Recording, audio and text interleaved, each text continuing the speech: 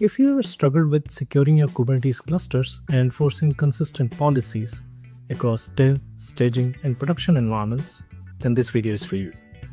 I'm Kapil Anandani, a tech marketing engineer at Nutanix. Today, we are exploring one of the most powerful security tools in Kubernetes ecosystem, OPA and Gatekeeper. These tools are built into Nutanix Kubernetes Platform, allowing platform engineers to securely define and enforce policies declaratively across clusters and namespaces. Let's get started. First, let's understand what makes Gatekeeper tick. Think of Gatekeeper as cluster's security gatekeeper, hence the name. It's built on three core components. First, we have Open Policy Agent, OPA. This is the brain that evaluates policies using a language called Rego. Second, Constraint Templates.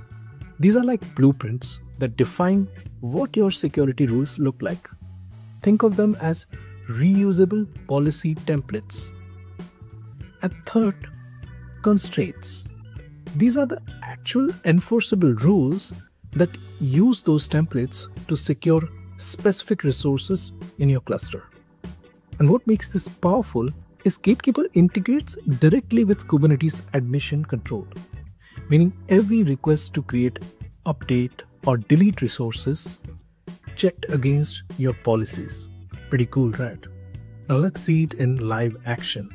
I'm logged into Nutanix Kubernetes Platform dashboard for one of my cluster. First, I'm switching to our production namespace where I want to enforce strict security policies. Here, we already have a constraint template installed. This is one of those pre-built security policies that prevents privilege escalation to root users. Let me show you the Rego code that makes this magic happen. See this Rego code? It's checking if containers are trying to run as root user. The beauty of Rego is that it's declarative. We tell it what we want to enforce, not how to enforce it. Now, as part of this demo, I've created a constraint that monitors pods in our production namespace. I'm going to try deploy a pod that violates our policy, one that runs as a root user.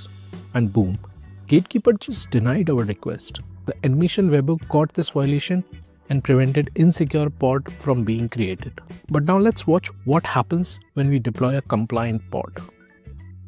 Perfect. The pod is created successfully because it runs as a non-root user.